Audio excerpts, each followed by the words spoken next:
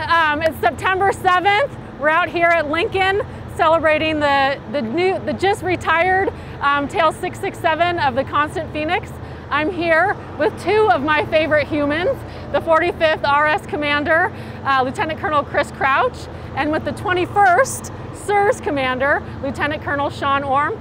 Both of these gentlemen from the 55th Wing and from AFTEC fly these two beautiful aircraft. I'm going to ask him several questions about what today meant to the overall community and how special it was to retire our oldest Constant Phoenix aircraft, Tail 667. So Chris, what was it like flying this old but beautiful aircraft? So ma'am, great to do interview part 2, since interview part 1 was cut. We were supposed to fly 667 on its Finney flight approximately a week ago, but had some maintenance issues. Well, that just shows how many dividends the new jet has been paying. We've already launched 3 operational sorties on the jet and have been doing local flying. So it's already awesome seeing the reliability of the new big motor jet as opposed to Tail 667, the small motor. So it was a nice enough ride. It's nice to have that brand new ride. Yeah. Well, going along with what Chris said, what's ironic about this is that amongst the small motor fleet we had here, both the Constant Phoenix and Open Skies, we used to call 667 the Dreamliner because she was the most cooperative of the small motors. Yeah. But I know she's ready to retire at this point, and it's very exciting having this opportunity to get upgraded aircraft, restoring the Constant Phoenix mission to the RC fleet and everything. So training, maintenance, all of that gets easier. And as Chris mentioned, we're already on mission and we're doing great. So we really look forward to the future in the Phoenix program. What's it like, big motor versus small motor?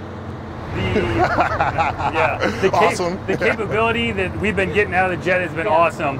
When we were talking about burning 15,000, 14,000 pounds of gas an hour, we're now talking about 10, 9, 8,000 pounds an hour. So for that same fuel load from a tanker, you're now flying perhaps 4 extra hours, getting that much further out to places that were previously unreachable. So we can help provide our partners a whole lot more samples from places we weren't able to. That's right. Sean, the demand signal for these aircraft is astronomical. Can you talk about like just the tasking process, just in general, of what, how much people love this jet? Yeah, this jet's so awesome because it provides a unique service.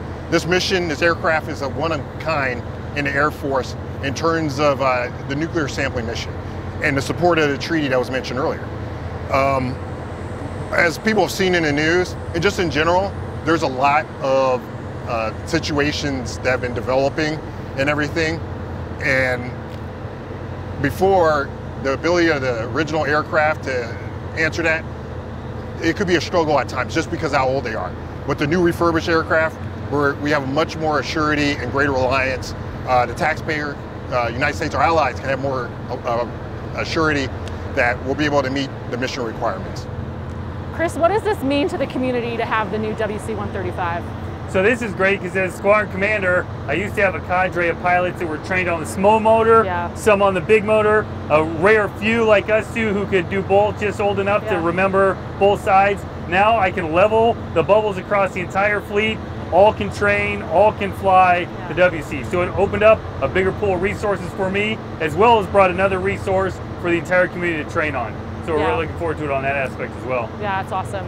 I'm really lucky. I feel very fortunate that I have a tremendous partnership with my brother, Colonel Finlayson. Cobra is his call sign. Cobra is the commander of AFTEC.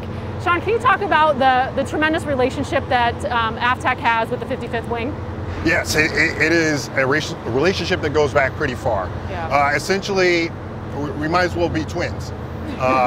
We need the front end, the back end, the maintenance, the scientists, all to be on the same page and working together at any given moment. That's what allows us to be responsive and make sure that we get the mission done quickly, safely, efficiently, and accurately. Because in this job, accuracy is absolutely important. And so I see our relationship only continuing to grow as we move forward, especially as we get more crew members, we're able to do more with the aircraft. Our relationships with our friends in different parts of the world is only going to grow now that our aircraft are something that they more readily are able to handle because it's modern. So Yes, ma'am. I see nothing but a great future for the 55th and AFTAC. Yeah, I love it. Well, gentlemen, before we kind of wrap up this interview, it's really hot out here. it's an awesome September day in Nebraska. We love it. Chris, any parting shots for the worldwide audience on the beauty that is these two aircraft and the beauty that is this patch? So, 45th, great to have. There is no 46. No one else does what we do. Couldn't do it without our mission partners, right. Like Sean was talking about. The new jet's amazing. Nowhere on the world is isolated from us anymore with the capabilities that just this jet provides. So as you see stuff in the news, know that we have the capability to find it. Sean, any parting shots? I can't explain how excited we are in terms of what this allows us to do. Everything for Jet 1 has just gotten easier, more efficient, and more easily sustainable, and that's what we really need. And we feel immensely excited about what we're going to be able to do in the future. Well, thanks guys. This concludes the interview. Kind of sad but bittersweet to say goodbye to 667, but we're really proud to bring into the fleet 836. It's a really tremendous day, not only for these gentlemen, but for the entire United States Air Force and certainly everybody in the 55th Wing and at AFTAC. So thanks guys, out here.